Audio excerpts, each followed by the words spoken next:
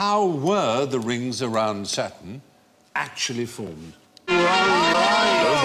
You're a true scientist. The fact is, nobody does really know. There are two major theories, is that right? It's thought there could be a moon that was either disrupted, so something hit it and fragmented it. So the other theory would be that it would be something to do with the formation of the planet itself, that something spun off it and then achieved a stable orbit around and then formed these.